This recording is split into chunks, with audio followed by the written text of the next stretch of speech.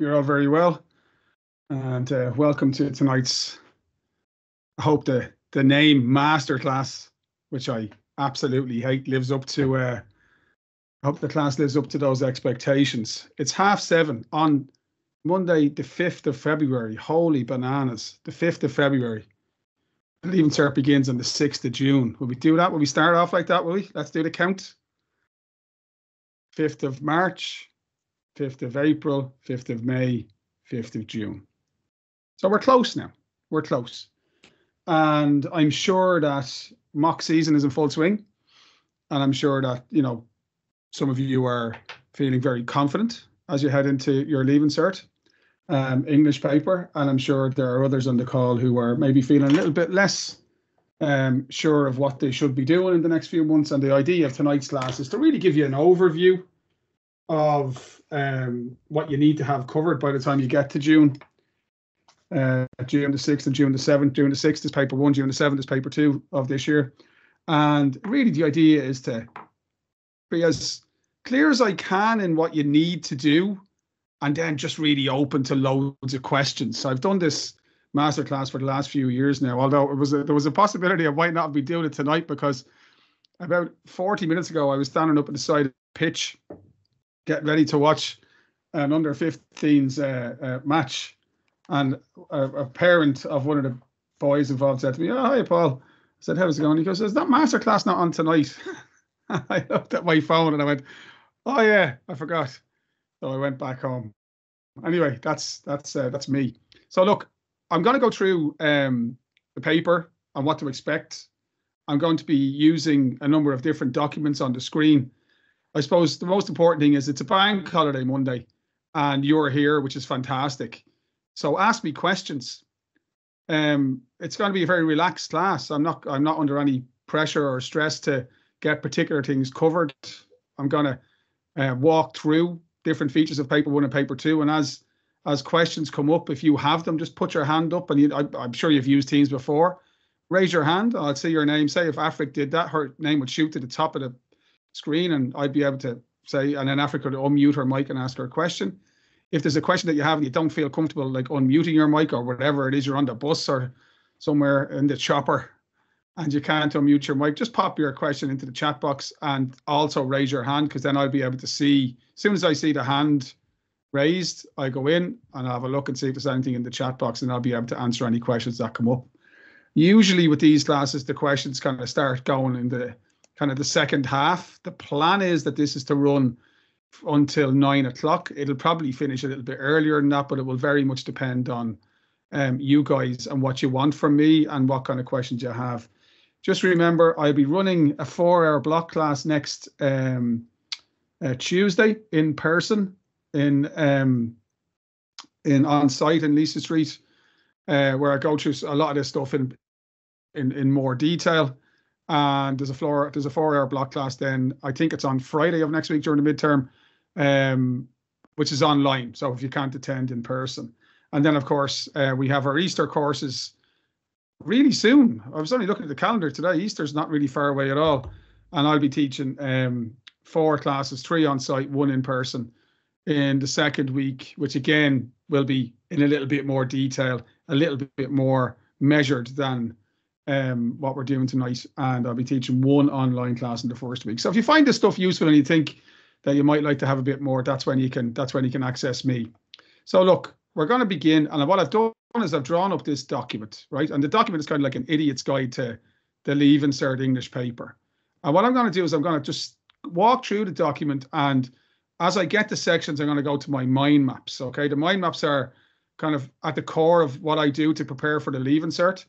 And I'd love you to be aware of the fact that if you can break down the different sections into kind of easily digestible sections where you can study and learn, then you can make this process a little bit easier. Something I should mention before I continue, and I'll come back to at the end, is that there's lots and lots and lots of video content available for you on this YouTube channel. I'm sure many of you have already heard of it. PMC Brunner English. And what I do whenever something comes up in my classes, or I don't get something finished in my classes, I make a little video to to finish it off, and I post it up on YouTube. Okay, so there's many videos there. I'm not quite sure. There's loads of them anyway, and 96 videos. I think of the 96 videos, 90 of them are relevant to your Leaving Cert. There's a breakdown of all the key scenes in Hamlet. There are breakdowns of poems by the various different poets. There's, the marking scheme, which I'm going to go through in a moment, explained, and so on, and so on, and so on, and so on. So you can have a look at that if you wish. You might find it useful. I'll come back to it at the end of this class. So look, at the top of the page here, I suppose this is core to what we have to get into our heads as English students. I've got students who are wonderfully hardworking and know everything they're supposed to know, but struggle to get above a H4.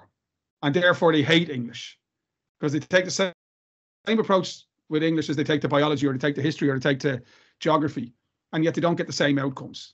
And what you have to have in your head is that, English is a skills exam.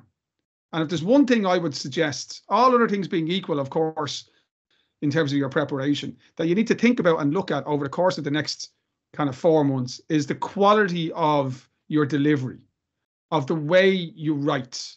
It's not just what you're saying. It's not just demonstrating knowledge in English. It's how you say what you say. It's how you articulate your points. It's how you demonstrate knowledge. It's how you organize your thoughts. It's how thoughtfully you engage with the questions under discussion. That's really what you're being judged on. The expectation is that you're going to know your material. Nobody gets marks for going in and demonstrating the knowledge of Seamus Heaney's poetry or the knowledge of, Hamlet's soliloquies. The expectation is that just like you walk into a restaurant, you expect it to have plates and, forks and food. And if you're doing the higher level English paper, we're expecting, when we open up your script to read your script, we're expecting to see that you've done the work.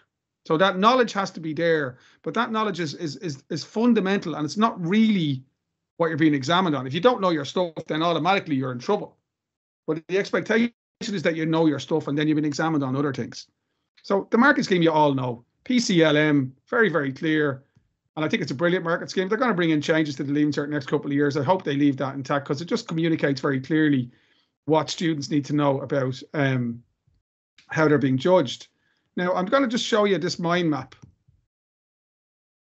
in which I kind of break down the market scheme. And as I said, there's a video already online on this. So I'm going to go through this really quickly, and then I'll take any questions that people have about the way their work is being marked. But again, there's already a video that explains this. But the most important thing is that you get that of the allocation of marks, 30% are available for purpose, coherence, language and mechanics, and 10% for mechanics. And the crucial thing is that the marks available for purpose, they're the marks that are going for what you say, okay? But coherence, language and mechanics, they're not for what you're saying, they're for how you're saying it. So essentially 70% of the marks available in every answer that you write are allocated for the quality of the way you write as opposed to how you write. Now, crucially, you can't access these marks, the C and the L marks, unless your P mark is healthy. And that's where the balance of the marking scheme works so well. So if a student goes in and they deliver, for example, an essay on Hamlet in response to one of these questions, we'll be going through some of these later on. But say, for example, you walk in and there's a question, Shakespeare's play Hamlet provides moments of riveting drama that offer thought-provoking insights into the human condition. And that candidate goes in and they write an essay on Hamlet. They say the moments are riveting, but they don't demonstrate any understanding of what riveting means. And they're unable to explain what Shakespeare does to make the drama riveting. They say that the insights into the human condition are thought-provoking, but they don't demonstrate any understanding of what the human condition is, and they don't demonstrate any ability to explain what's thought-provoking about it. Well, then those students are going to score a low P mark because they haven't really engaged with the question. They haven't really engaged with the question. They're simply narrating or paraphrasing the play, demonstrating knowledge without any ability to interpret the text. Now, so if they score a low P mark, then that low P mark sets the bar for the C and the L, because as you know, the C and the L cannot exceed the P mark. Now, I know you know that already, but if you don't know that already, that's one of the fundamental things that everybody needs to know before they go in and write an answer in the Leaving Cert English paper. So I think that's really, really, really important. We know that Leaving Cert English questions are questions which reward the analytical and critical thinker. The questions require you to think for yourself. The questions will not reward you if you pay lip service to a question. They will not reward you if you merely spew down 15 quotes and lots of summary. I don't need you to tell me the story of the Harvest Boat. I don't need you to tell me the story of Diego Maradona. I don't need you to tell me the story of Hamlet. I already know the story. I'm coming to your work with that knowledge. What I need to see is how your knowledge of those texts is used to write interesting answers in response to stimulus statements. And the extent to which you can do that successfully is how you're marked for P, and then the marks you get for coherence and language are dictated by that. So really, really important. Very quickly, what does coherence mean? It means planning and structure.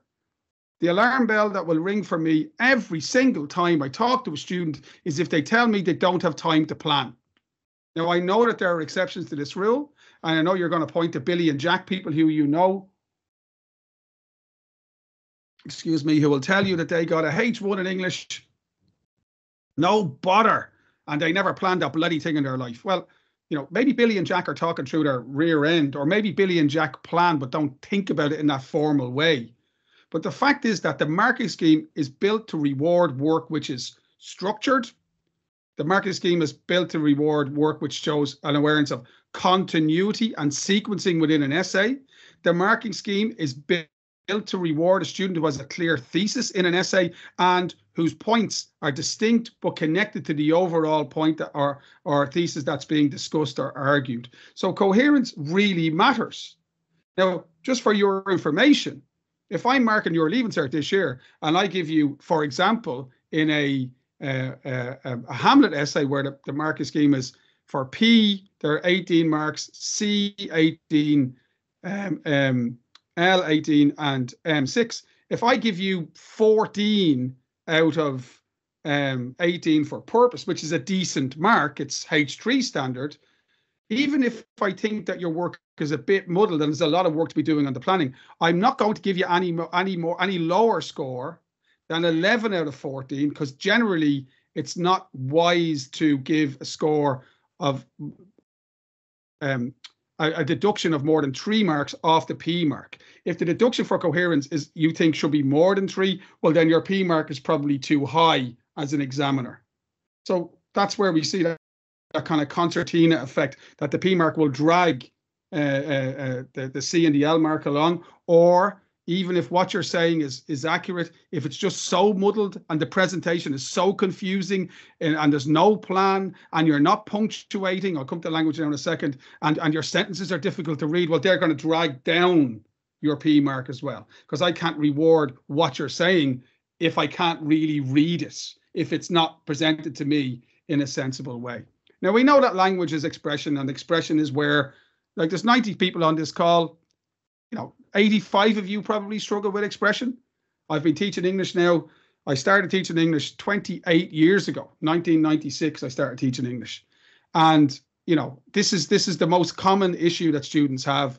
They struggle to communicate their thoughts. They struggle to articulate their thoughts with the kind of clarity that they would like. Sometimes this idea, you know what you want to say, but you don't know how to say it, or you have the idea in your head, but as soon as you just put the pen to the paper, it doesn't come out clearly. I get it. Believe me, I get it. And it's very, very, very, very hard. It can be dispiriting when that happens to you. My only advice is this: remember, the bar for language is set really high for H2 and H1s, but you can get a H3 if you're someone who struggles with expression, as long as your work is informed, as long as your work is clear, as long as your work is always relevant to the question under discussion. If you try to make sure you focus on just improving your punctuation, that is one of the the key things that results in very clumsy expression is poor punctuation. Overly long. There's nothing wrong with writing a long sentence, but it has to be punctuated properly. Often, the longer the sentence, the less likely it's going to retain its meaning or its clarity. Often, students don't.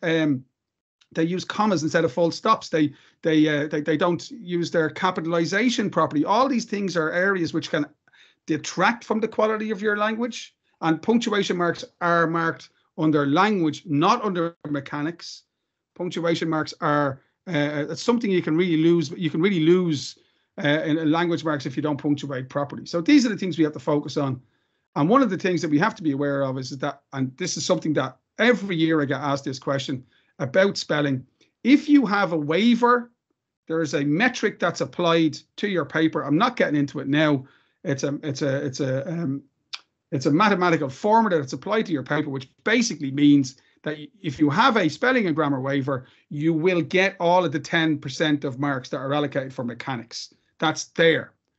If you don't have a waiver, you're not going to lose unless you're very, very, very ill-disciplined in your rereading. You're not going to lose loads of marks when it comes to your mechanics, because you have to make it's spelling, random capitalization as well, but that's not marked as harshly. But it's spelling, mainly spelling. And if your work is, the examiner, if your teacher is taking marks off for you every time you make a misspelling, that won't happen in the Leave Insert. They have to the separate and distinct spelling mistakes. So, for example, if you misspell the word separate, which is often, it's a commonly misspelled word, you can misspell that 10 times in an essay. Once you can be punished for it, and that's only 1/4 of 1 mark. So you have to make 4 separate and distinct spelling errors to lose 1 mechanic mark. And if you just do the maths on that, that means in a Hamlet essay where there are 6 mechanics marks, you have to have made 24 separate and distinct spelling errors to lose all of those mechanics marks. That would be really rare in my experience. Okay, so that's the marking scheme. Purpose is key, but you're being marked. There's more marks available for how you write than for what you write. You can't unlock those marks unless you make sure you that you answer the question and you don't just summarize. And then once you unlock those marks, plan your work, organize your work into clear paragraphs, and write as clearly as you can, keeping things nice and simple. Don't overcomplicate your expression. There's a myth out there that the more big words you use, the better you'll be at English. It's a whole load of nonsense, that myth. Now, so let's go back to this document. I'm just going to look and see, are there any questions thrown in there? Don't forget, if you have any, put your hand up, interrupt me at any time, and pop them into the chat box. Okay, let's talk about paper 1. So here's last year's paper 1. And yours front page will be exactly the same, except for it'll say 2024, and the date will be the 6th of June. You start at 9:30, you finish at 12:20. You have 3 tasks to do. The 3 tasks are a question A, which is worth 50 marks or 12.5% of the overall. There will be 3 options and you got to choose one. A question B, which will be worth 50 marks as well, 12.5%. Again, 3 options, you got to choose one. And the only rule is that you're not allowed to answer the question A and the question B from the same text. And then there'll be the composition. And of course, the composition is, without a shadow of a doubt, the most important part of your Leaving Cert preparation. And it blows my tiny mind how many students don't get that reality. The composition is worth 100 marks. If you want to understand how, sorry, I just want to do something here really quickly. If you want to understand how important the composition is to the people that design the Leaving Cert, to the people who are, whose job it is to assess writing. In 2021, as you know, there was a reduced paper to facilitate all those missed months due to COVID. And as you will probably know, each paper was marked out of 140. So, for example, on paper 2, you could choose to leave a whole section. So you could just choose to leave out poetry. Imagine that. I'd say you'd love that, some of you, right? You could just choose to leave out poetry and then just answer on comparative and single text. They increased the single text up to 70 marks, so that was 140 for paper 2. Or you could just leave out Hamlet, or you could just leave out comparative and answer on poetry and Hamlet, or on comparative and poetry, whatever your choice was. So they took out those whole sections of the paper, just took them out. And on paper 2, what did they do? Well, they gave you the option of only answering on an A or a B. But the composing was a brilliant paper, actually. I love that paper. The composing, even in that year, stayed at 100 marks. So normally composing, sorry, my shouting, I apologize. Normally, I'm conscious of this because my wife sometimes kind of knocks on the door and says, "You're shouting." They don't want to hear you shouting. Thank you, Roshan. Normally, composing's worth 25%. In 2021, it was worth almost 40%. Now, come on. What does that tell you in terms of weighting? It tells you that composing is massively important. It tells you that the student who goes in with a really good sense of what they want to do in that section. And you know this bullshit, you can't study for it? Nonsense. We're going to talk about that this evening. The student who goes in with a really good sense of what they're what they want to do, what their options are. Plan A doesn't work out, what's plan B? Plan B doesn't work out, what's plan C? The student who goes into that section well prepared, the student who can hit 70 or above, and guys, they are rare. If your teacher's regularly giving you above 70% in your compositions, you're either very, very good or they're being very, very kind to you.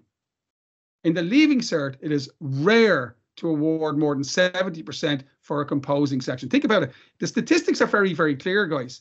About 2 to 3% of students in a normal year will get a H1. Those are bald, clear statistics. That's exactly what happened last year. Before then, they added on percentages for, again, based on COVID, right? But the outcomes, when we were marking the papers last year, the statistics were the same. You were getting maybe 2 to 4 across. Most examiners will mark about 220 scripts. And when I got to number 200 last year, I had to go back and look at some of my H2s because I only had one H1 across those 200 papers. Statistically speaking, that's, it's a little bit low, but it's not crazy. So you're talking about very few people getting H1s. You're talking about 10% of candidates getting H1, H2 combined. So that's 1 out of every 10 students scoring 80% or higher in this section, because this section lifts the whole paper. So that is a section that you can target over the coming weeks, over the coming months. And so many people, they target the poetry, which is worth 50 marks. They target their single text, which is worth 60 marks, but they neglect the composition, saying you can't prepare for it when you can. And consequently, they lose out on easy marks. You've got to get your timing right on paper 2. Your composition, you're going to give it 70 minutes. Your question A, 60, and you're composing 30. With the comprehension, as I said, 50 marks, 12.5%. 3 texts, you answer on 1. There'll be 3 questions. First 2 will be worth 15 marks. The last one will be worth 20 marks. Remember this, really, really, really important. Just again, I want to show you something that might reinforce my point. Just watch this, right? So here's the 2021 exam. And what they did that year to, accommodate the changes in marking, was they reduced the part A, question A 1 and 2 down to 10 marks from 15. But look, they still asked for 3 insights. See that? They still asked for 3 insights for those 10 marks. Here's last year's paper 1. And look what they asked for here. They asked for 3 insights. In the third question, they asked for 4 features of language. So just show you one more example. Look. 3 insights, 4 language features. I said one more, but we go to a final one. Look, 3 insights. Look, says it there somewhere. 4 language features. So what's the message? For every 5 marks available, you write a paragraph. Now, I'm telling you this, that is applied stringently by every examiner. So if you walk in and you say, well, I can only get 2 paragraphs out of this answer, Paul. No problem. I don't have a problem with you, but you won't be getting more than 10 out of 15. Even if your 2 paragraphs are whoop-de-doo fantastic, blew my mind. If you only make 2 points, you're only getting 10 marks. So that is applied really, really stringently. And again, if you attend the course in next week, or you attend a course at Easter, you get these mind maps. This is part of what you get. And that's all broken down there. See, it says it there. Question 1 and question 2, each marked out of 15. Question 3, marked out of 20. 1 paragraph for every 5 marks available. That is absolutely crucial that you understand that you're not leaving marks behind you by not writing enough. And when you're writing your paragraphs, I'll talk about the RIC rules later on. You just have to make sure that everything you say is relevant, informed by reference to the text, or in the second questions to by knowledge from your own experience or broader knowledge, and also that's clear and coherent. Now, sorry, somebody's ringing me here, and I have to. I'm gonna answer for the crack, just for the crack. Jer, I can't talk. I'm on a call. I'll talk to you later on. Is that okay? Okay. Cheers. Bye bye. Sorry. So very, very, very important. Just I better bring me back now. What's going on? Sorry, no. How about reject? 1 second, folks. Sorry.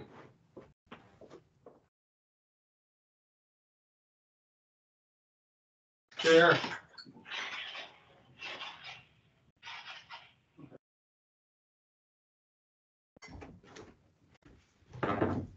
Sorry, folks. I think that might have been a pocket call. Now, okay. So question A is really, really, really important. And what you have to know about the question A's, guys, and I'll do this really, really quickly. I'm conscious of time flying by as we go on. The first question is always easy. Whichever text you pick, don't forget there's 3 texts. My advice is when you're looking at the texts, read. I would always say pick, again, pineapples for pizzas. If you know me and you've been in my classes, you'll know I'm always saying some people like pineapples on pizzas. I don't. It's all a matter of choice. I would always look at the 3 B's first, and I pick the B first. We'll talk about the breakdown of the question B's in a couple of minutes. Excuse me. I would always pick my B first, right? So I go, okay. Last year, for example, the most popular question B was the third text because it spoke to, it was a nice broad question. So I wouldn't even read, I wouldn't even look at the questions on that text, and I wouldn't even read the passage, right? I'm not looking at that, right? Okay, so then I'm picking my question A text from either text 1 or text 2. The first thing I'm doing is I'm looking at the third question. The third question, 9 times out of 10, will be on the language used in the passage. Any of you did your mocks, you will have seen that. And if you've done your work, it's easy. If you haven't done your work, it's hard.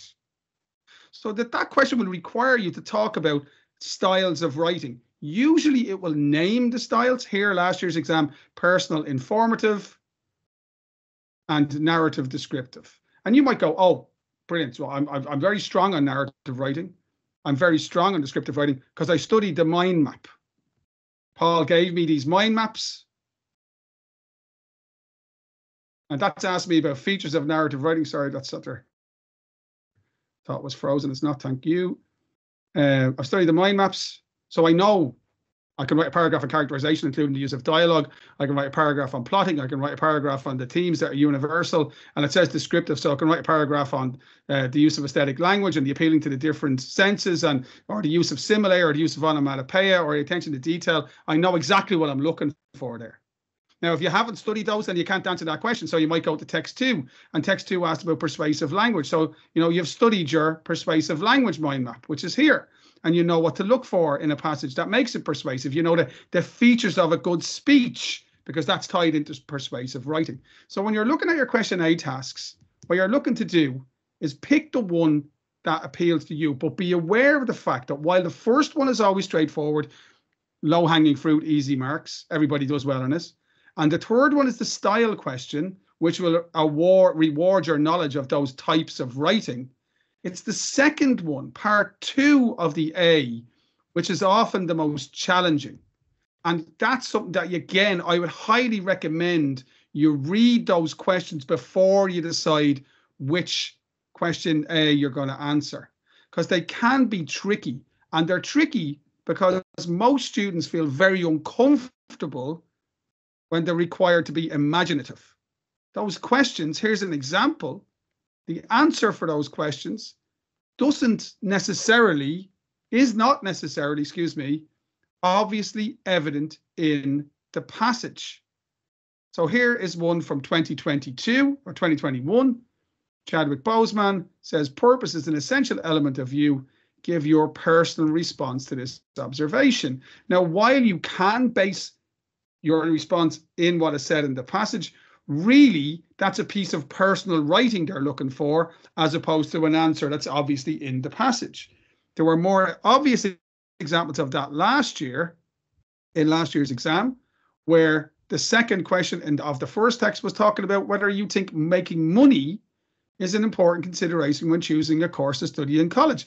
While that question was inspired by the passage, the answer to that question was not in the passage. And I corrected the Leaving Cert last year, and the vast majority of students who answered on that passage, that was by far the most popular of the question A selections last year, did I would say a mediocre job, because they just said, well, yeah, making money is important because you make money, you have to live your life, and or no, making money shouldn't be because you have to follow your dreams. And not only were their answers uninspired, you can make a predictable answer in an interesting way, that's fine, but also they struggled to get 3 points out of it. And so they might have gotten 8 out of 15 for that question. 8 out of 15 is a H5 standard response. And straight away, you're dragging your mark down in a section where you should get easy marks. You're dragging your overall grade down unnecessarily. So be aware of those tricky second questions.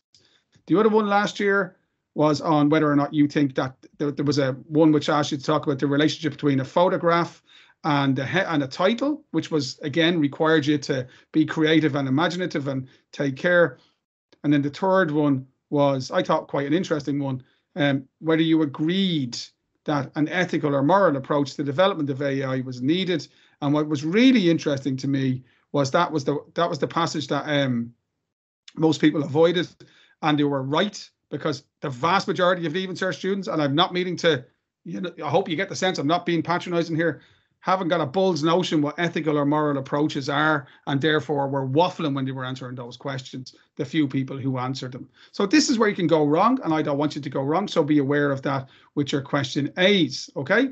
So that's the kind of the overview of the question A's, and we're going to move on to the question B now really, really quickly. Now, again, there are 3 question B tasks. It's 50 marks. It's really handy money. Usually you have to pretend to be someone that you're not, or pretend to be doing something you're not. Always there's a framework or umbrella instruction. I'm sure if you've done your mocks, you've seen them. I'm going to bring up the mind maps again here, just so you can see it again. These mind maps are designed just, the night before the exam, you scan over what's the question A breakdown again, what's the question B breakdown. So here's the question B breakdown again, right? Creative writing, original and imaginative. You got to pick one task to do, not the same as your question A. Usually you're audience facing and you have to be persuasive or argumentative. Here the rule is it's not as strictly applied as the question A about for every 5 marks available, you write a paragraph. Here you're looking to write about 5 paragraphs, not one paragraph for every 5 marks, but 1 paragraph for every 10 marks. You're looking, if you're ambitious and you want to hit the kind of 35 and above category, you want an answer which has a bit of meat on the bone. So somewhere around 2 pages of the answer booklet, somewhere around 450 to 500 words is a good question B, as long as the quality is there. Of course, you can put ink on paper all you like, but it doesn't mean that the quality is there. But if the quality is there, an ambitious answer, a lot of people read these answers far too short. So what you've got to do is have your umbrella task and then be aware of where you're marked down here. So you're marked down if you don't fulfill the umbrella task. So let me give you an example, right? So last year, text 1, the question B, now very few people did this because most of them did it as a question A, but text 1 said, imagine you are Salim. Now, within about the first paragraph, the vast majority of students who went to that question B either didn't notice that they were meant to be Salim, or forgot that they were meant to be Salim and started writing as, you know, Alaya or Afric or Ashling or Alana or Alex, start writing as themselves and immediately weren't fulfilling the task. Does that make sense? Another example would be, sorry guys, another example would be in this question B here, which was a personal reflection for an educational history magazine. It's a magazine article. Magazine articles get headlines. Magazine articles get a subheading. Magazine articles address their readership. They're written in language which is accessible and easy to read. Magazine articles have feedback opportunities, you know, for the readers to give their response to what the author says. The vast majority of students whose work I corrected last year in both this magazine article and in this article for the school's website didn't include any of those factors and simply, you know, ignored the umbrella task. And of course, if you ignored the umbrella task, well, you can't score top marks. So it's like a basic bit of cop on. You figure out what's the umbrella task. Am I being asked to write an open letter, the text of a podcast, an editorial, a feature article?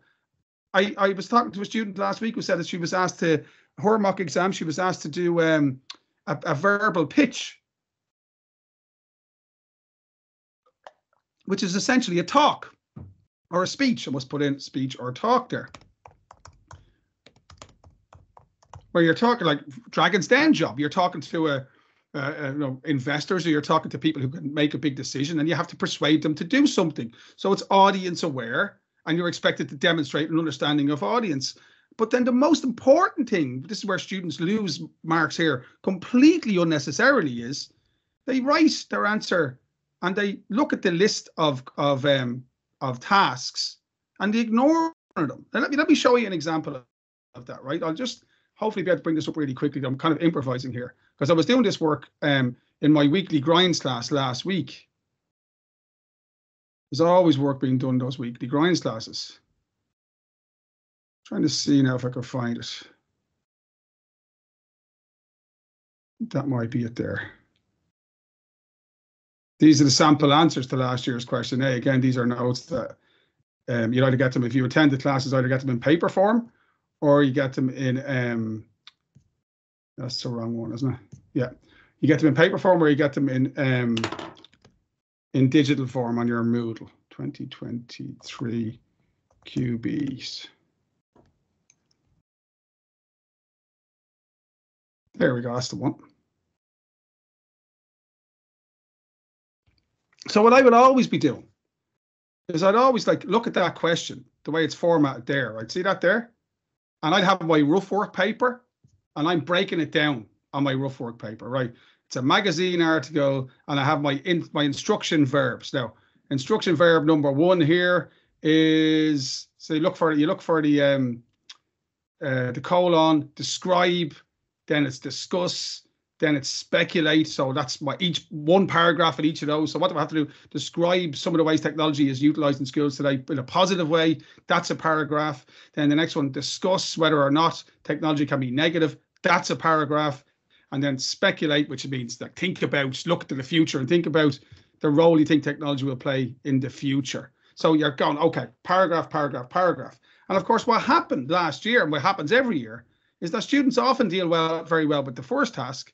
They often deal very well with the second task, and then either they don't deal with the third task at all, or they just they you know, pass over it really quickly, which means that the answer is not going to score. Because when I'm marking that, I have, you know, this is not strictly adhered, but of the 15 purpose marks, I'll have 3 allocated for how well you kept to the umbrella task, and then for each of the individual instructions, I'll have 4 marks each.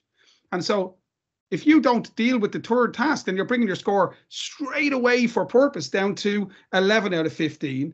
That's your top bar. And if you drop 4 marks, you're not dropping 4 marks, because remember your P and your L and your M, your C and your L marks cannot exceed that. So every time you drop a mark, you multiply it by 3. So instead of dropping 4 marks, you're dropping 12 marks. And instead of your maximum mark being 50 out of 50, your maximum mark is now 38, which is a H3, but more likely you're going to get a H4 when the marks are allocated overall.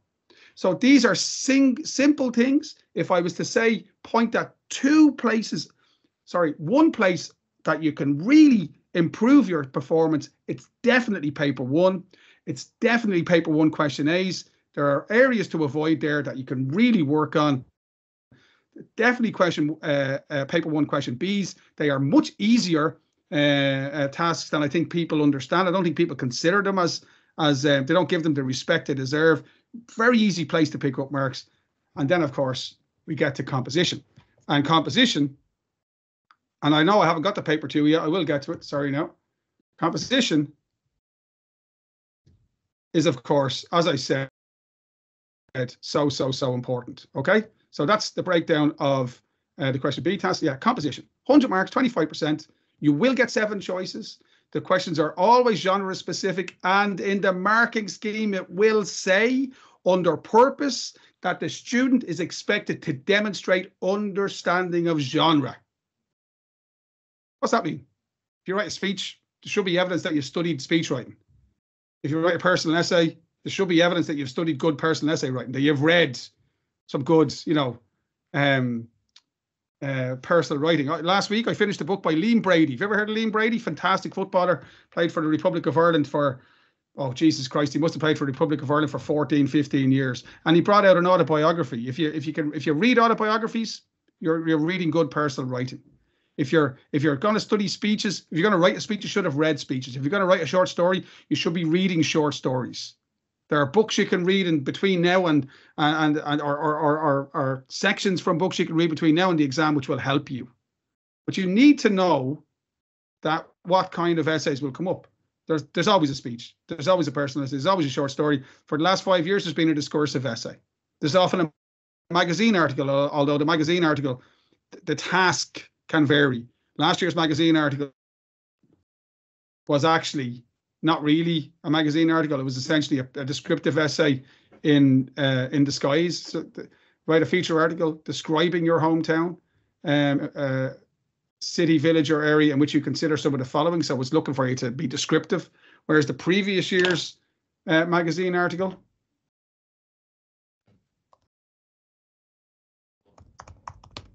was very different. It wasn't a descriptive essay at all. Obviously, you'd have your headline and your subheading, and that format for the magazine article and your audience awareness. But the magazine article the previous year, sorry, no, come on. I said I wouldn't get myself all rushing here, but here I am. Feature article for a magazine in which you reflect on the fascination with all things fashionable and explore the stories we tell ourselves through our fashion choices. That was a discursive essay. That was an essay on the umbrella topic of fashion, and from looking at it from a number of different angles. If you don't know what discursive means, by the way, there's a video explaining discursive essay writing and what that means on the YouTube channel. I won't be delving into that now.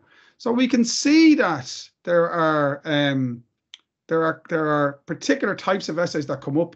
And I suppose the best advice I can give you in this kind of short period of time I have before I can move on to paper 2, the best piece of advice I can give you is to make sure that you understand the style of writing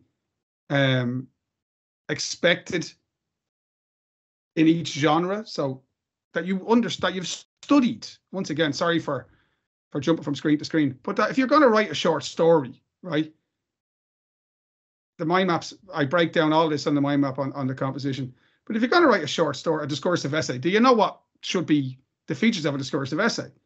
If you're going to write a short story, do you know what I'm expecting in a short story? If you're going to write a speech, that you know what I'm expecting in the speech. That's a fundamental requirement. But also, guys, can I say this? And I don't want to be insulting. Most people write with the brakes on. They won't. There's no imagination in the way they write. It's boring. The whole point of the composition is that it's your chance to be creative. You're being creative when you write a speech. You're being creative when you're writing a personal essay. If you're boring in the section of the exam that's worth 25% and which is designed to reward creativity, if you're boring in that section, well, you're going to struggle. So imagination, creativity, those are crucial elements in your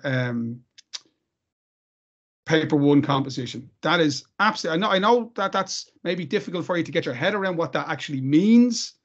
But what it means is when I'll give you an example, because I'm going to move on to paper 2 now, because I'm halfway through the class.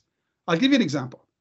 Last year, I have a distinct, and every year that you mark the papers, there's always one that sticks out. I have a distinct memory of a student who answered this question, the short story.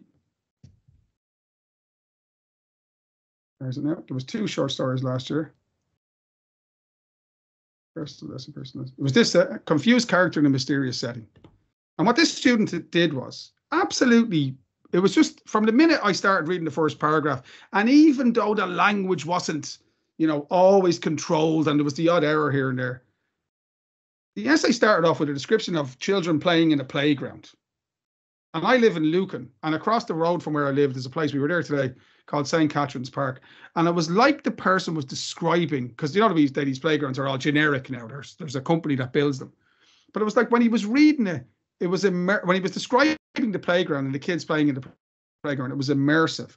And I was like, okay, well, this is interesting because it's stimulating my imagination. And then there was this one kid, and the kid went down a slide. But when he got to the bottom of the slide, he didn't hit the ground, like the wood chips or whatever it is at the bottom of the slide.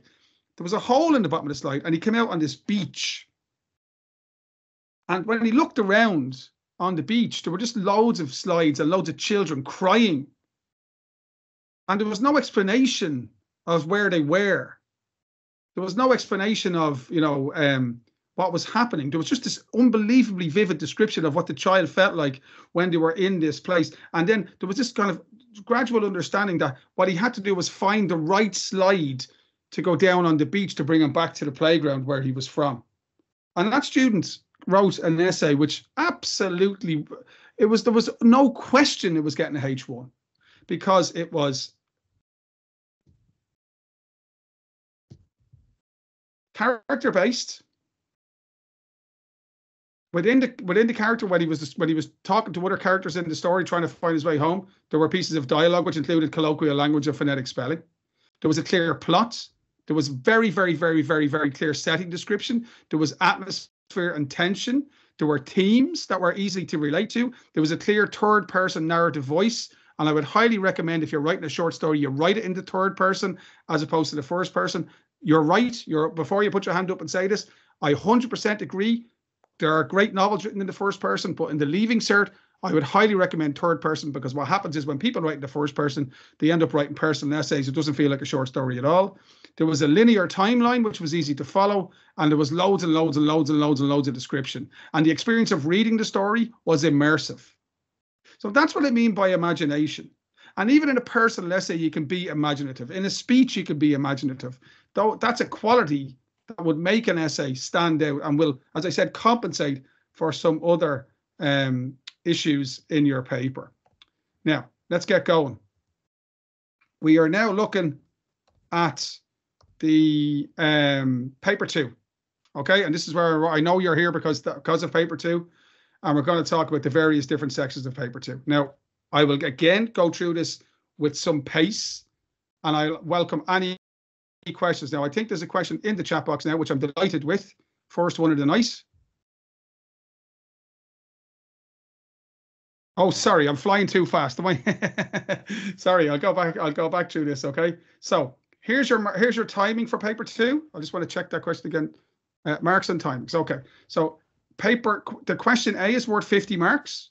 And by the way, I don't know how, but I think that this document, you'll have access to this document after this class is over. I'm not sure, but I think the Institute will make it available. Maybe it'll be on the website. I'm not sure. Okay, so the question A is worth 50 marks. And we'll talk about it. I never mentioned time management. I'll come to that now. Your question B is worth 50 marks, and your composition is worth 100 marks. Now, the breakdown of the I have it there. Yeah, breakdown of the timing is that you're talking about 90 minutes for the timing. Now, this here, I'm talking about 80 minutes roughly. But really, what you've got is 170 minutes for your question A and your question B and your composition. And what you're looking at is to spend upwards. Sorry, that's an error. 70 minutes. And then 90 minutes. I know why, because that goes back to when the exam was different. 100 minutes. That's it now. So you're talking about 70 minutes for your composition. I think that's loads of time. And then you have 100 minutes to do your A and B. And your A and B, let's change that there. Didn't notice that mistake before. And your A and B, usually what people will do is they'll spend about 70 minutes on their A, because there is a lot of work in the A. Like you're writing 10 paragraphs. You don't have to write opening paragraphs and closing paragraphs. You can if you want to, but you're writing 10 paragraphs, 1 paragraph every 5 marks available. So that takes a lot of people. You have to read the passage. You have to choose which passage you're going to do. There's all that work. So most people will take, I advise an hour, but up to 70 minutes for your part A. And then your part B should be about 30 minutes up to 40. Generally, I always advise people when you walk in, big deep breath. Okay, so have a look through the paper, look at the composition titles. If you're looking at writing a personal essay, is there a nice one there? If you're looking at the short story, is there a nice one there? If the personal essay title doesn't suit you, what's the discursive? What's your plan B? Is your discursive essay title nice? Is the speech title nice? Then look at your question Bs to select which one you think you fancy. Identify the umbrella task and the three elements of the question. Then your A. So like there's time there that you have to use at the beginning. So you're going to spend about half an hour to 40 minutes on your B, 60 minutes to 70 minutes on your A, and up to 70 minutes on your composition. That's your timing for paper 1. And you're going to go 5 minutes above, 5 minutes below in each one of those sections. You're probably you won't have time. Most people don't have time management issues on paper 1. So I hope that makes sense now. And thank you very much for reminding me that I hadn't mentioned the time management issues on paper 1.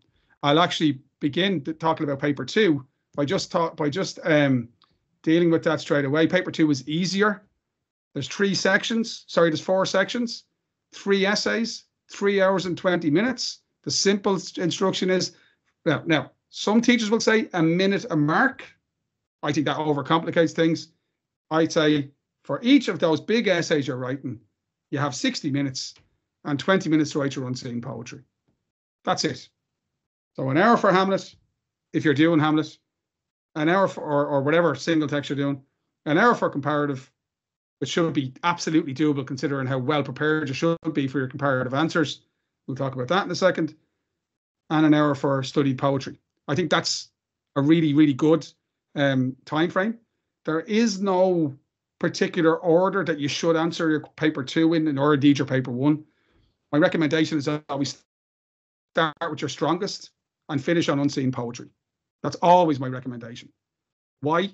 Well, start with your strongest, builds confidence, takes away those. You're going to feel nervous. Like English paper 1 is your first exam. English paper 2, for many of you, unless you're doing home ec, I think home ec is, isn't it?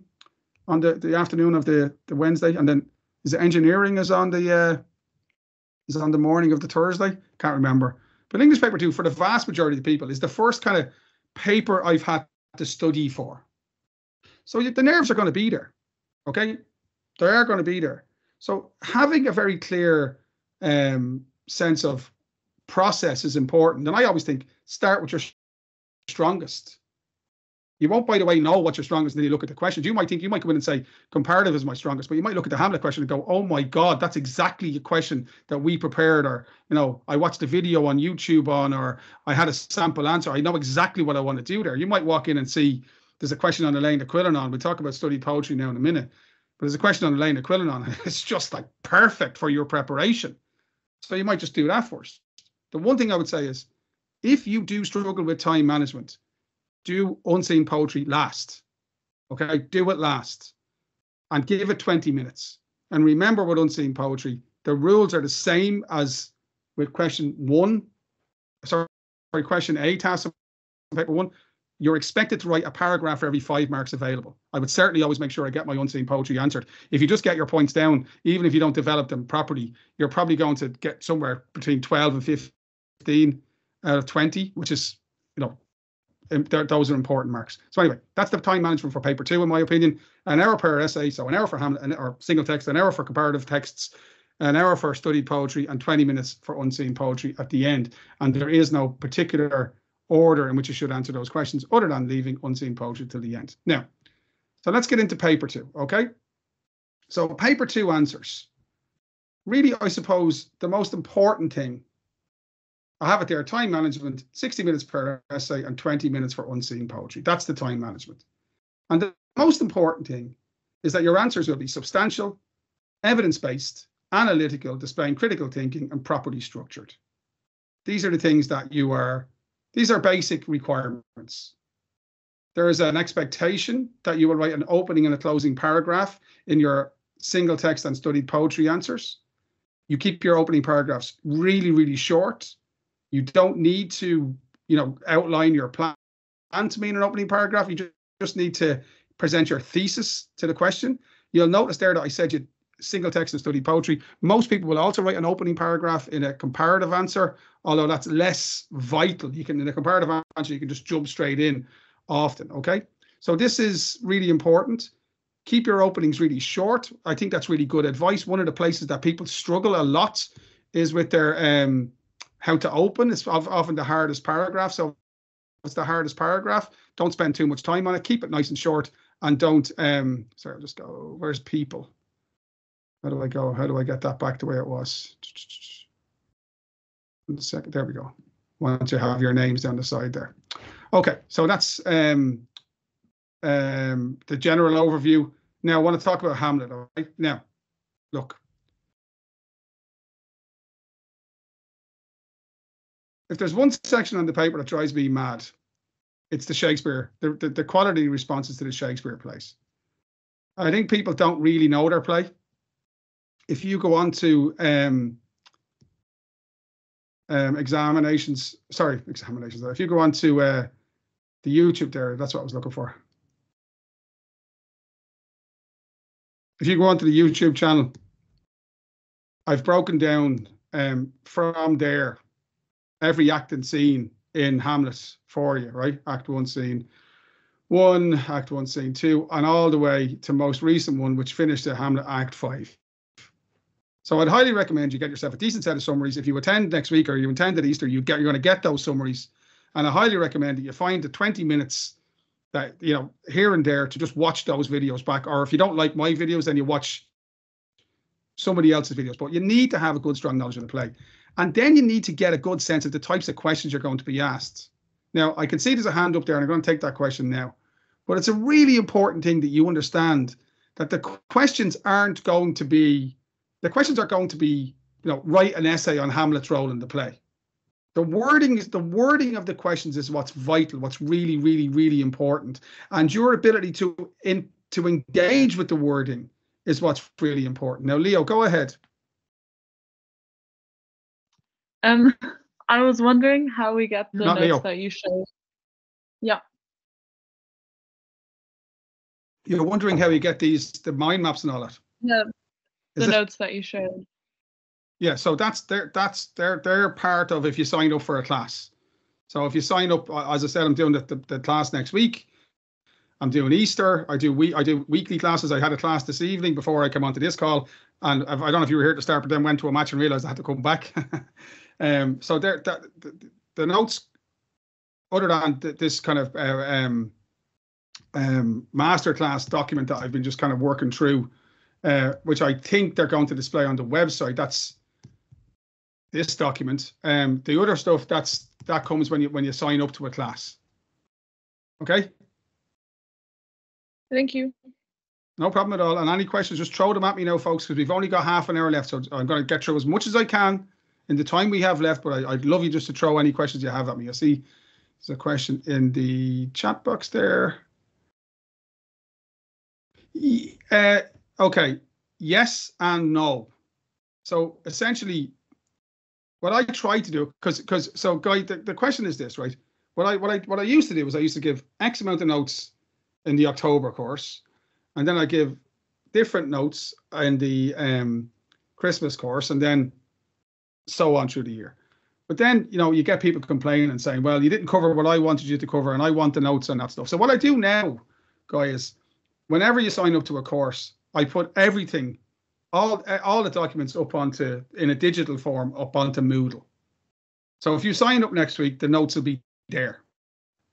Okay, you'll get your notes. But then I deal with different things in each class. So for example, I might deal with one poet at Christmas and a different poet next week and a different poet at Easter. The difference between next week and Easter is next week is kind of like this, in which I'm kind of, so for example, I went through the approach to question A's there, but I'll throw up a question A and we'll look at one, break it down, look at some sample answers. I mentioned question B's there. We'll look at a sample answer. I mentioned compositions. We might look at a really good short story example or a really good personal essay example. And then at Easter, it's a little bit, it's not as rushed because you have 5 hour and 15 classes. So you've got 6 hours of tuition as opposed to 4. But in terms of the notes, it's pretty much, it'll be the same documents, and there's lots of them, probably too many. Lots of documents. Now, okay, so let's talk about the questions that I've got there. I hope that makes sense, Guy. Ella asked a question about women on the exam this year. So, Ella, here's a question that was asked in the past exam. Various aspects of the relationship between Hamlet and Gertrude in Shakespeare's play Hamlet are both fascinating and disturbing. So, to answer your question, I don't believe there's any point whatsoever in guessing what's coming up. I do believe that there are only 4 key characters in the play. And those 4 key characters are, sorry now, where the fuck are my mind maps? Hamlet, Claudius, Gertrude, and Ophelia. And that's why I've done a mind map on each one of those characters, which kind of walks through their role in the play with the key quotes. And I believe this, well, not believe it, I know this. If you walk into the Leaving Cert with a very strong understanding of those key characters, if you go in with those characters well prepared, there's nothing they can ask you that you won't have the information you need to answer the question. So an example of that, to support the point I'm making here. Sorry, no. Where am I to the past questions? Look at these questions here. Riveting drama, thought-provoking insights into the human condition. Now, if you've prepared Ophelia, so she's one of the women characters in the play, you might be really lucky and get a question about her role in the play, which would be gorgeous, and off you go. I would certainly recommend you prepare the 2 female characters and their role to answer your question, but not because I think they're coming up, but because I know that knowledge of their roles will help you answer whatever questions come up. So when Ophelia what comes onto stage in Act 4, Scene 5, and she's mad and she's covered in flowers and she lists all the flowers that she's wearing, and we understand how they're all related to Hamlet. When Ophelia is confronted by Hamlet in Act 3, Scene 1, and he says, you know, I love thee once, I love you not, you know, and get thee to a nunnery, why wouldst thou be a breeder of sinners? That's an amazing scene which grabs our attention and holds our attention, because we don't know whether it's going to, you know, descend into violence. And it shows how often when we are struggling and we're having a difficult time in life, we take it out not on we can't cope with the problems that we face. We take it out on those that we love. The same thing with Gertrude in Act 3, Scene 4. If you look at this question here, Claudius's murder of King Hamlet has horrible consequences both for himself and for others. Gertrude ends up dead at the end of the play, tragically, because of her love for Claudius. Ophelia ends up dead because of the chain of events that were triggered by Claudius's the selfish act to commit regicide. So knowledge of those female characters will help you. When you read a question on Gertrude, when you read a question like this, Shakespeare's use of language, including imagery, plays an important part in developing our understanding of characters. And you hear Hamlet saying, you know, frailty thy name is woman. Or you hear Hamlet talking about his father was Hyperion and his uncle is the satyr, and how could his mother have gone from one to the other? Well, then your knowledge of Gertrude will help you answer that question. When you see Hamlet grabbing hold of his mother and she thinks he's going to kill her, and he talks about her, you know, in the rank sweat of an unseen bed, honeying and making love under the nasty sty. That's disturbing. It gives us insights into his psychology, and it allows, it's a moment of great tension in the play, which gives it the quality of a thriller, of unexpected plot twists, and as I said, suspense. So my answer to your question is, I don't predict topics. So if you've come here for that, you've come to the wrong place, because I don't believe in lying to students. I'm not a liar. What I do know is, if you really spend the next 4 months working as hard as you can to deal with and to figure out the important moments or qualities of the characters of that says Macbeth, that should be Hamlet, sorry, it's from last year. I thought I updated this document. I'm sure I did. If you do that, then you're going to score much, much, much better than if you try to nearly get around the hard work by preparing particular topics. Know those characters, and then know the types of essays that we're expecting you to write. Question facing, never summarizing, making points that are always relevant to the question under discussion. Don't tell me the story to play. I already know the story to play. I teach the play. Contextualize your points, explain them clearly in the light of the question. Make enough points. If you make 4 to 6 points in a Hamlet essay and you develop them properly, explaining, teasing them out, you'll have a really good length answer. That's what we're looking for in Hamlet. We're looking for relevant, informed, clear work, in which all of the evidence and all the points are contextualized in the light of the question. Let me just show you something really quickly before I move on from this, that I was just working on earlier on today. So one of the things I do in the grind classes is go through the soliloquies.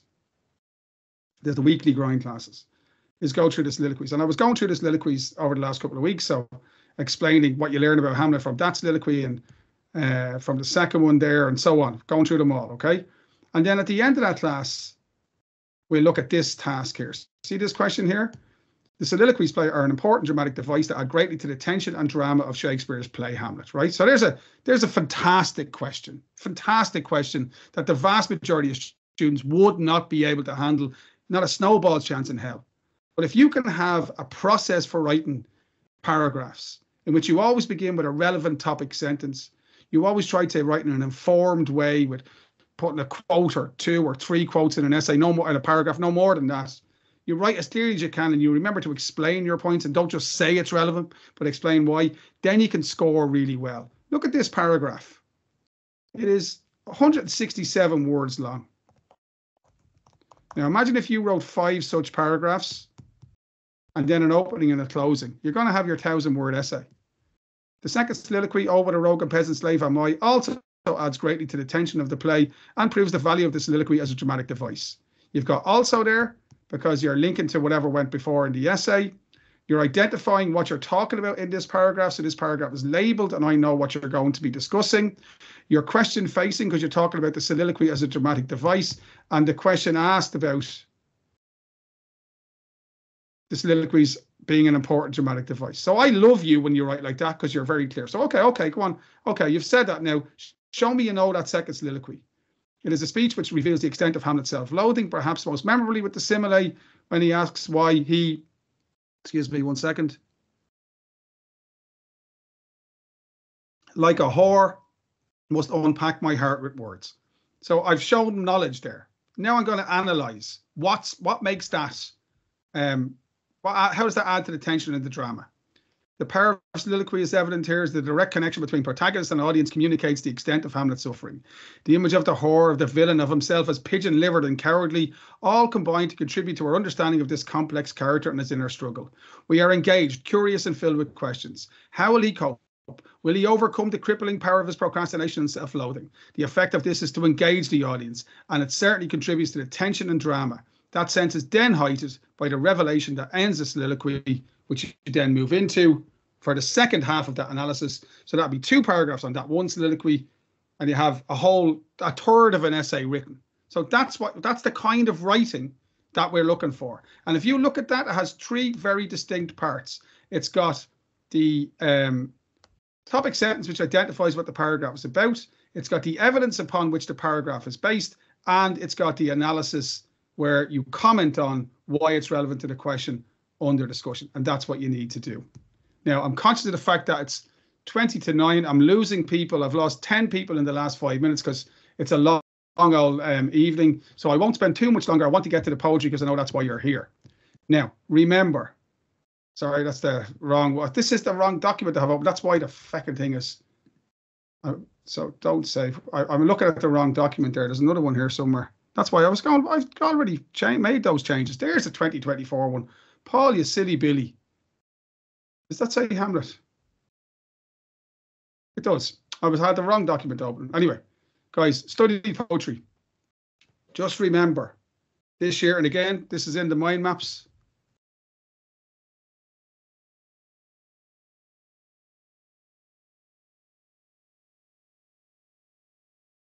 If I can get bloody find it now, hold on. Sylvia Plath, laying the quilling on. You'll see video content on these mind maps are already up, and there'll be more going up. I just tried to break down the poets into simple, easy to digest sections. Paul Amin, Seamus Heaney. Yeah, and here's the write the poetry essay mind map. There's a video that explains all this online. But we know that there will be 8 poets prescribed for study, and there will be 5 questions this year. Now, the maths are very simple, folks. That means that you need to have 4 poets ready. So if you have the 4 Irish poets ready, I think, and I know this, you might be thinking I'm a bit controversial saying this, I think if you have the 4 poets ready, 4 Irish poets ready, you'll get 2 of them on your paper and you'll have a nice choice. In the same way, you can just prepare all the 4 women poets. And if you have those 4 poets ready, then I think you'll get 2 of them. I think of the breakdown of the paper this year, there'll be 2 Irish poets, 2 female poets, and 1 of these 2. My 5 I'm doing with my students, I'm looking at Elaine Quillinan, Yates, Heaney, and Platt, and I'm also doing Gerard Manley Hopkins. Now, by the time the year is over, I'll look at Paula Meehan as well, because Paula Meehan is both Irish and female, and I wouldn't be surprised to see her on the paper this year. She was on last year. She was very popular. Students not only answered on her, but wrote very, very well about her. So that's something that an examiner likes. But that's the reality that you have. 5 poets will be examined, so you have to have 4 ready to be guaranteed that one of the poets that comes up is one of your poets. If the 4 are the 4 Irish or the 4 women, I'd be not certain, but I'd be 99.999% recurring that you'll have at least 2 poets. And what you want is at least 2 poets, because sometimes the question can be tricky. And what you want to be doing is picking the question, not the poet. So over the coming months, you're going to hear all this bullshit about, oh, I hear Platt is coming up, or Heaney's definitely on this year. Like, so what? There's a part of me says they should put a question, like to do a comparative now. They should put a question on every poet and just make them hard questions. The vast majority of students will answer a question and they will answer on a poet and ignore the question. So the scoring will be poor. The vast majority of students don't understand that when you're looking at a poetry essay, there will be a language element and there will also be a thematic element. And you have to be able to deal with both of those elements in your essay. You should really look to write about between, I know there are teachers out there who'll say 3 poems are enough. I hate contradicting people. I really do hate contradicting people, but I don't think 3 is enough. 4 poems dealt with really, really well, you know, for me is what I'm looking for. If a student writes about 3, the quality of the analysis would have to be really, really, really exceptional. If there's 12 poems prescribed for study on an individual poet and you only talk about 3 of them, and I think you're going to write a lot of summary if you write about 3 poems, you're not demonstrating enough in-depth knowledge of the poet's work. So I think if you had 3 kind of core poems ready, that's a good piece of advice. And then if you had, see the way here, look what I've done with Paula Meehan here, right? So I've said, right, I know for a fact if they ask on, no matter what poet they ask on, there's gonna be wording that will be about the way they write, the style of writing. So say, for example, well, I'll just use Paul Ameen as an example, or I don't know if many of you have studied Paul Ameen. So there's 8 poems by Paul Ameen. So say you decide, right, I'm going to do Heart Lesson. What's very popular for Paul Ameen? Heart Lesson, Buying Winkles, and The Statue of the Virgin at Granard Speaks. So I'm gonna really build my essay around those 3 poems.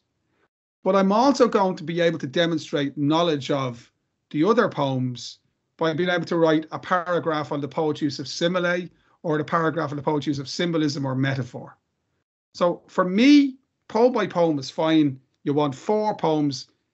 I often like a 5th. It doesn't have to be in great detail, but just to demonstrate real in-depth knowledge. But you can have 3 really well prepared, and then you have examples, stylistic examples from other poems, which show that you're able to dip into those poems. There's no, remember, there's no expectation that if you're to say you're doing something like Sailing to Byzantium by Yeats, or The Harvest Bow by Heaney, or I'm trying to think of who else is here now. Let me just have a quick look.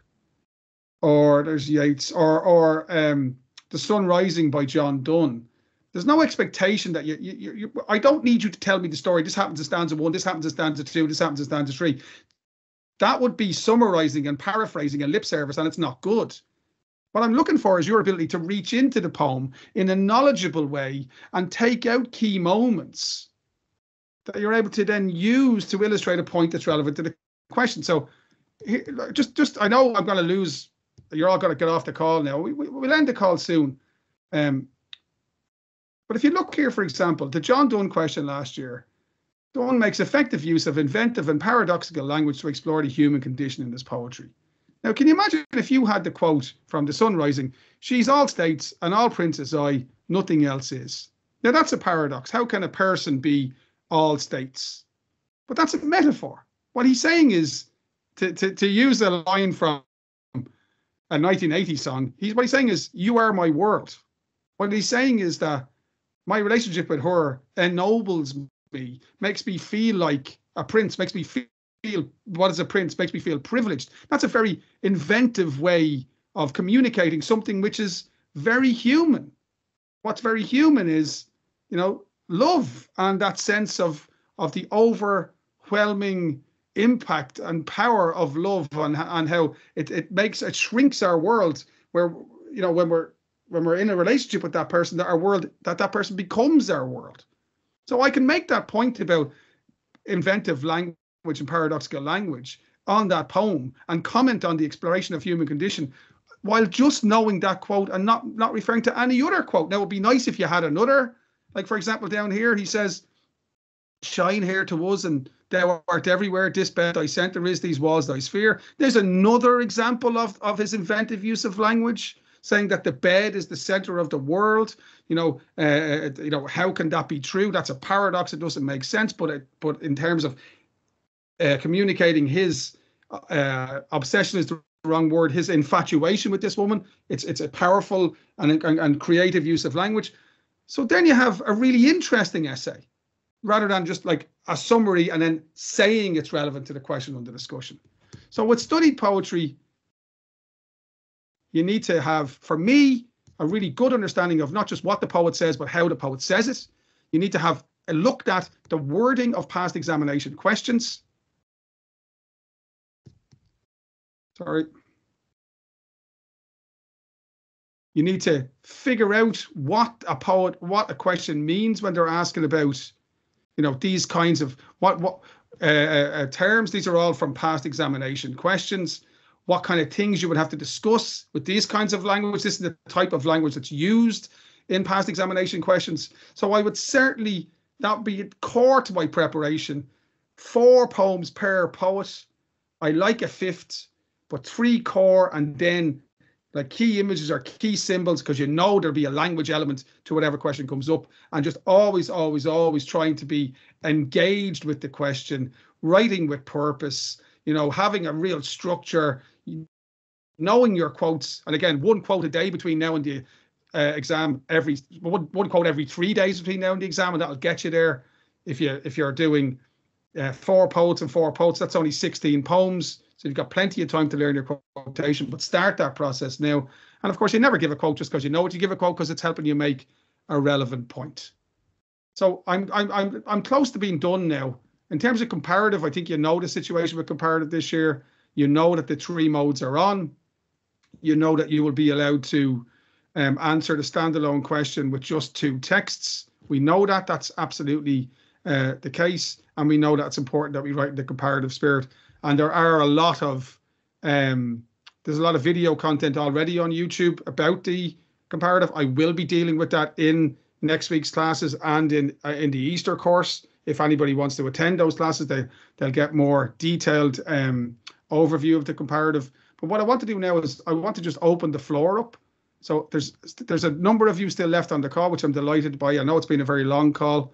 I'm going to go into the chat now and see there's a question there, and any questions that you have before we finish up. My teacher places an overemphasis on using ChatGPT for all essays writing aspects of the English course, to the point where he tells the class to use AI to write answers and learn them. What is your opinion of this? I would suggest, well, I would absolutely not recommend doing that. So I won't go any further than that. What you're doing there, rote learning essays, is the exact opposite of what you should be doing. The questions are designed to ferret out and to punish students who are unable to adapt knowledge to fit with the specific wording of questions. While ChatGPT can be a very useful tool to show you how to improve your expression, it's actually not giving you any skills. It's not enabling you to develop any technique as a writer, certainly not as a thinker. So I've never heard of that before. I think it's very unusual. I don't like to criticize individual teachers' approach, because I never think that there is one way of doing it, but that would certainly go against everything that the exam is designed to reward. So rote learning essays written by somebody else, that's not the approach I would take. How many soliloquies would you use in the answer? I see a question there. Well, it's a very there's a good few questions there. I'll come to all of these now. I'm delighted to see there are a few. How many questions would you use in your answer? Well, again, there are 7 soliloquies. If you dealt with 3 by Hamlet and Claudius's big one where he says, "I did the murder," and you wrote a couple of 100 words on each one of them, and then you had an opening and a closing, that's going to get you to 1,000 words. Could be really interesting and thoughtful. You could easily get to 2,000 words if you went in enough detail, but you haven't got the time. So you're not talking about, having to answer on every soliloquy. You're just talking about being able to demonstrate knowledge of a number of them. And, you could use one of them as your pillar, and then branch the other ones off it. So there's loads you can say. Avoid summarizing on Hamlet or comparative essays. The crucial thing is ask yourself, is this relevant to the question under discussion? And for me, the most important thing, Anna, when people summarize, it's because they don't have a strategy for writing paragraphs, and they're terrified of the white page. They just want to cover that page in ink so they feel like they've achieved something, and often they haven't achieved anything. So the question, what you should be doing before you write every paragraph is, okay, what's the point I want to make here? What's the evidence I'm going to use to make that point? I know I don't have to show knowledge of every aspect. That's impossible. What the examiner is expecting of me is to demonstrate knowledge, but only to demonstrate knowledge to the extent that it can help me prove a point I'm making. So in every paragraph, if you take a paragraph as being approximately 200 words, you can split it into A-B structure.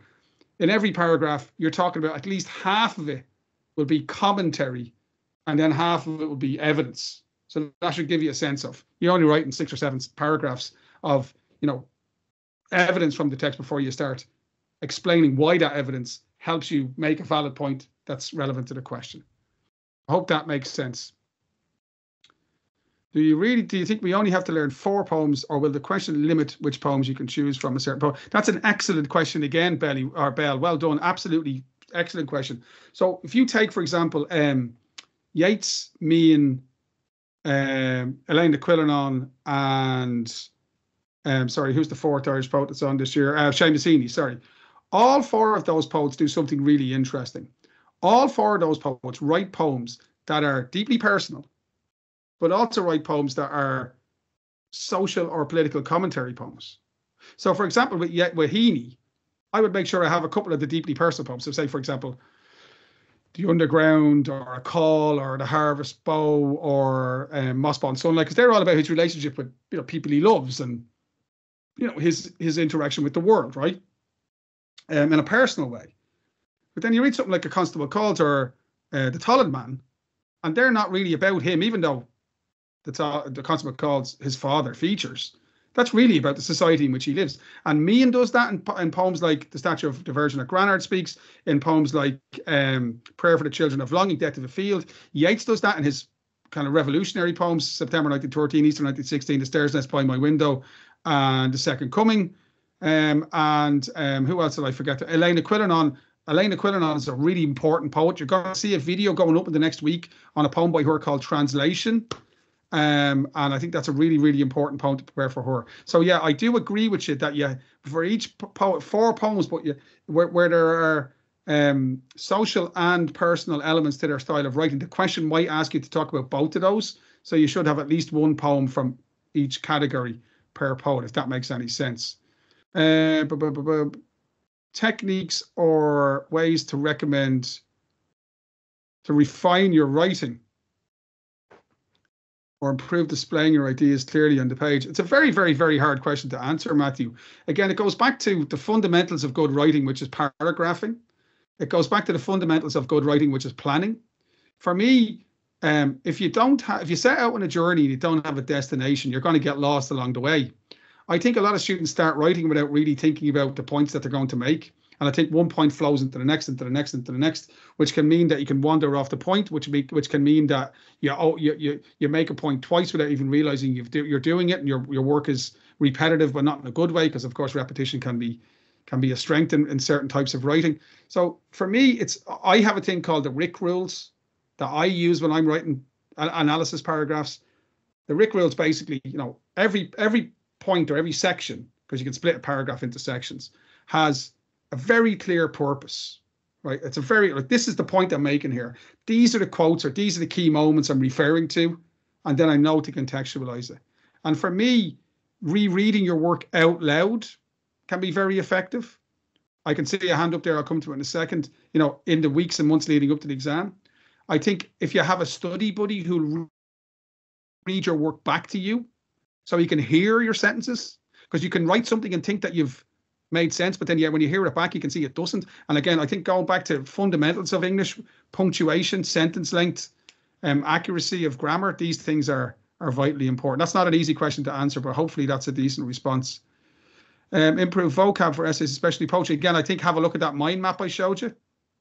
You need to be able to build a vocabulary for example, describing the power of an image. You need to have, I would certainly have synonyms ready for, like, if an image is good, it's vivid, it's powerful, it's cinematic, it's photographic, it's effective, it's evocative, it's vivid, it's visceral. I would have that kind of vocabulary ready, because I know they're going to ask me questions like that. But again, reading lots of sample answers, and again, I have loads of sample answers, just reading them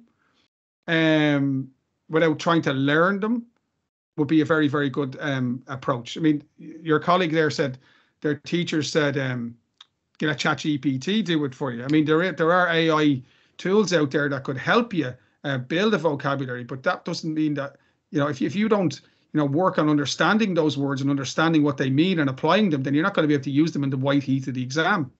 That's extra. I've never heard anything like that before, that question. Never heard anything like it. I'll be talking about that for a while. If struggling with timing on paper 2, should I prioritize starting each question, even if that means I leave some unfinished, or should I focus on finishing each question? I had this exact email from one of my full-time students during the week. Who's that now? I can't see. Saoirse. Hiya, Saoirse. I had that exact question. And my answer was this very simply. You need to finish each essay. You've got an hour to do each one. If that means that you're writing shorter essays, so be it. But you need to answer each section. So the idea, and this is what my student said to me. He said, well, if I'm trying to finish my poetry essay, maybe I'm better off leaving out the unseen poetry. And I said, well, do you think that those handy 12 to 15, even 16, 17 or 18 marks you could pick up in unseen poetry, that you're actually going to add that much value to your studied poetry essay by squeezing in another paragraph? You're absolutely not.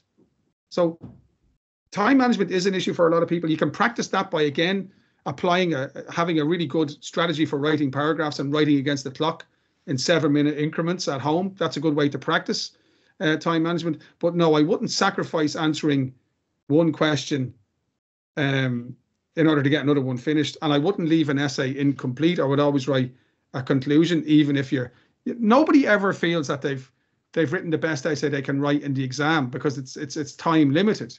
But you can write the best essay that you can manage within the time. And that means having a clear structure where you develop your ideas with evidence, and then conclude. I hope that makes sense. There's a hand up. We'll take the last question. It's 9 o'clock. Hello? There's a hand up there, isn't there? Sorry, that's me. Hi. Hi, I just wanted to know, do you have any ways of improving like part 2 and the comprehension in part A? So those improvisation questions? Yeah, them ones. Do you hate those ones? Yeah, because I usually always struggle in them ones. Because I can't study them type ones. Well, yeah, you can't study them, but you can look at. I think one of the first things you need to do is go and look at past examples, and I think one of the things you need to do is have a look at some sample answers. Now, I write sample answers to those kinds of questions all the time. I'll maybe throw a little video up on YouTube where I kind of show you some of them. But I think the key thing is with them that you understand that you're not being judged for being wrong. Yeah. I think a lot of people are afraid of sounding stupid when they're writing those answers. What we're just looking for is an interesting and thoughtful response. So there's no wrong answer to those. There's just a kind of imaginative and original answer. But if you want, I'll put a little video up on YouTube, kind of showing some of those questions and showing some maybe sample responses to those questions that might help you. Yeah, that'd be very good. Because I usually watch our YouTube channel, so it does really help. Oh, good. I'm glad to hear that. That's good to know. Thank you. I'm pleased. No problem at all. Now, lads, we're over an hour and a half since the class I forgot I was supposed to be teaching began. So thank you very much for attending. I hope you found it in some way useful. I might see some of you next week. I might see some of you at Easter. If I don't see you ever again, I want to wish you the very best of luck in your leaving cert. I hope it all goes well for you. And again, I hope you found tonight useful. Cheers and good night, everybody. Bye-bye. Thank you. Cheers. Thank you. No problem. Bye-bye. Cheers. Thank you. Thank you. Thanks. Thank you. Thank you.